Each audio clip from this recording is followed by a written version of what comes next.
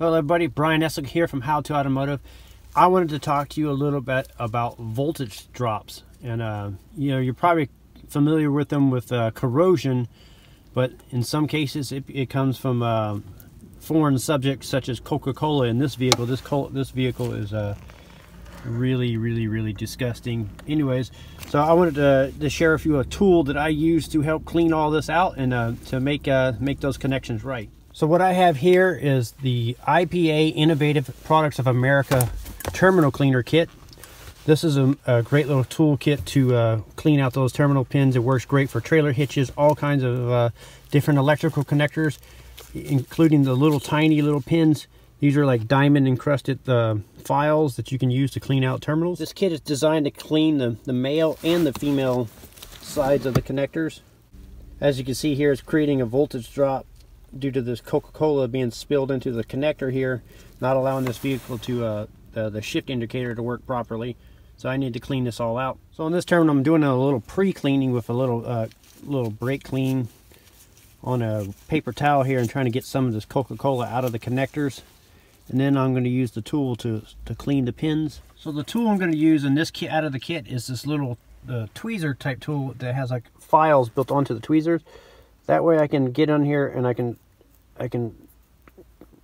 clean the terminals one by one like this, and that way I'm also not going to bend the terminals. I want to make sure that all the terminals stay straight. So I'm going to scrape all these with the little file. That'll take care of the male side of the terminals. Now we need to clean the female side, and to do that they get an assortment of different files here that we can use to clean out the female side of the terminals. So I'll just select the one that best fits this, and the idea when you do these is you don't want to spread these terminals open, so you want to make sure that the file is smaller than the pin that you're working with, and that way it doesn't spread them open and cause another issue.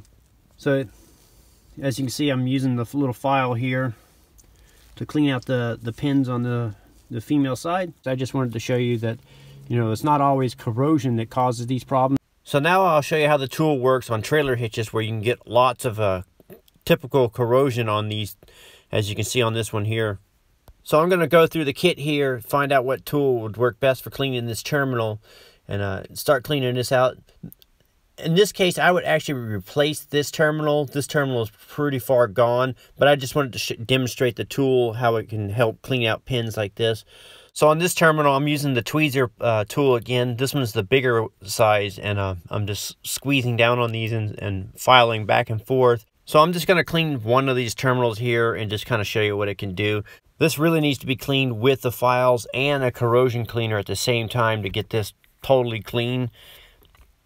So as you can see on the bottom terminal there, after a few seconds, you can already see the copper showing again, and it's starting to clean it up.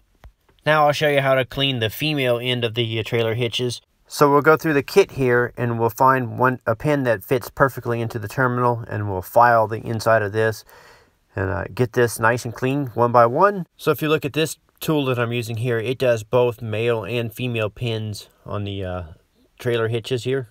So now on a trailer here, I'm going to clean the other end, the male end of the connector, and I'm going to find the proper tool to slice over the male pins, and you just file back and forth with it.